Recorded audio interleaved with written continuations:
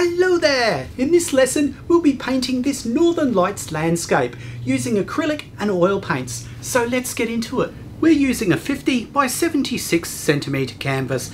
For brushes I'll be using the 15-piece brush wallet. I'm also using an Easy Clean palette, lamp black satin acrylic, fluoro green acrylic and a 75mm abstract expression brush to apply the green background. Cover the entire canvas and make the coat as smooth as you can.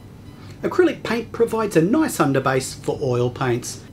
Once the fluoro green is on and dry, I refer to the first image in the PDF and lay in the lines to represent each pine tree trunk with lamp black acrylic paint. Notice the trees lean more closer they are to the edge of the canvas. This is called forcing the perspective, or exaggerating the effect if you like. Now the position of the trunks are in, we can thicken them at the base and taper them so each one is thinner at the top.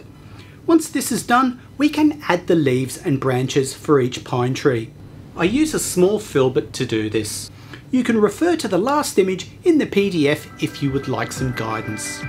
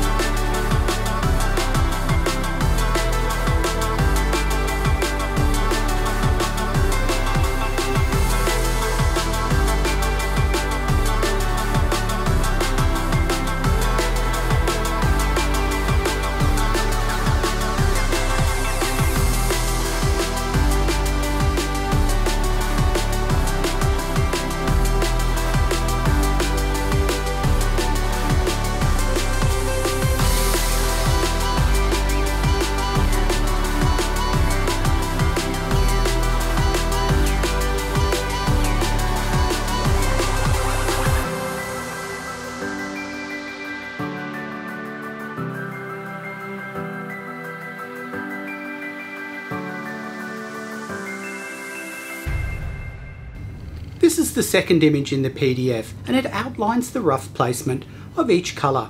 The oil paints we'll be using are zinc white, turquoise, phthalo blue, magenta, violet, monastral cerulean, light green and some thickened linseed oil to create the glaze in the last stage. I then apply these blocks of colour, the first one being phthalo blue.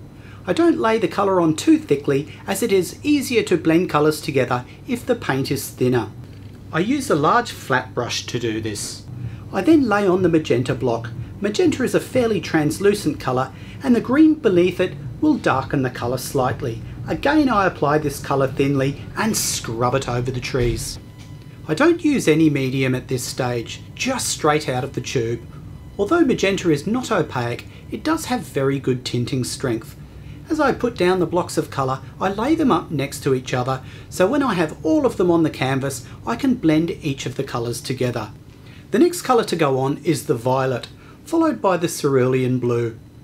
I'll also say you might like to add more colours, or less colours, or maybe in a different pattern.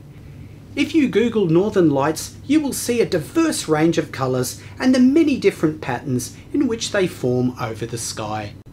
I create a violet mixed with white and lay it in around the trees. I can then blend it into the cerulean blue. It is a lot easier to blend oil paint than acrylic paint, Both paints have their strengths and weaknesses though, but it's all about exposing the strengths. I continue to cut the background colour into the trees. It may seem like a bit of a backward way to paint, but laying the colour on like this gives a more painterly look to the work. I lighten the magenta by adding some white into the colour and then use a large brush to blend all of the adjoining colours together.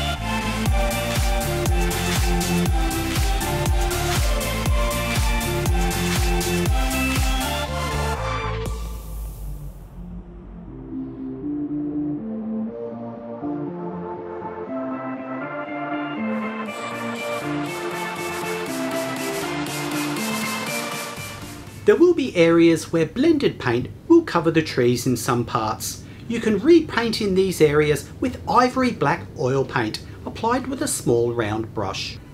I then let the painting become touch dry, which will take roughly a week. I then mix a little thickened linseed oil medium into each colour to make them translucent and paint these colours over the underlying colours. This is called a glaze. Well, thanks for watching. We hope you've enjoyed the lesson and we'll see you next time.